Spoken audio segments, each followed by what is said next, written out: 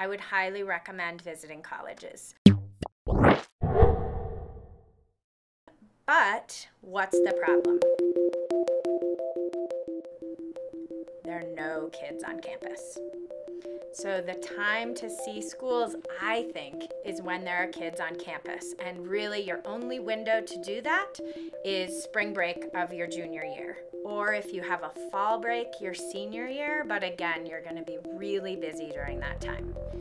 So I would highly recommend, even if it's, my spring break junior year, I'm going to make an intention of visiting 2 to 3 colleges in my state. Don't need to spend thousands and thousands of dollars traveling the world to see all of these schools. That's great if you can, but not everyone can do that. So seeing what's close by, seeing what you like, seeing what you don't, even if you have no interest in attending college in your state, go to 3 different colleges and write down 2 things you liked and 2 things you didn't of each college.